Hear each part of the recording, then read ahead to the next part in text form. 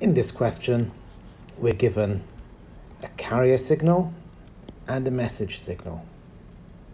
We're told that it's frequency modulated, and we're told that the frequency varies to within 5% of the unmodulated value. And the question is, find the modulation index. So we're trying to find beta.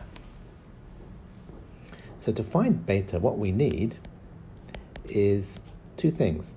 We need to find the frequency deviation, or the maximum frequency deviation, and we need to find the message bandwidth. So we want to find the ratio of those two things. So looking in the question, we're given 3 bits of information.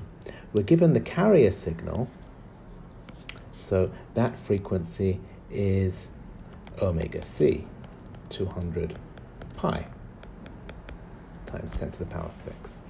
We're also given the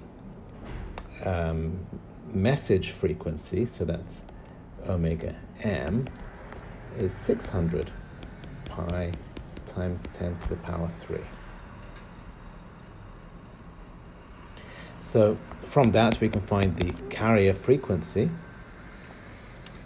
omega c over 2 pi, which is 100 times 10 to the power 6, and we can find fm, omega m over 2 pi, which is 300 times 10 to the power 3.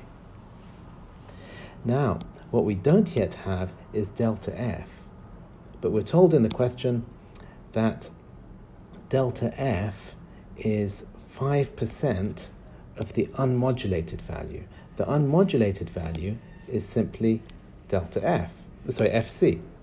So the unmodulated value is fc. So we know that delta f is 5% of fc. So we can say delta f equals 5% of fc. So that's 5% of that value, and that's 5 times 10 to the power 6. So now calculating beta is simply a case of finding that ratio. So we divide 300 times 10 to the power 3. So we divide 5 times 10 to the power 6 divided by 300 times 10 to the power 3. And if you put that in your calculator, you get 16.7. So that's the value for beta, and we found that by calculating the ratio of the frequency deviation to the baseband bandwidth. So that's your final answer.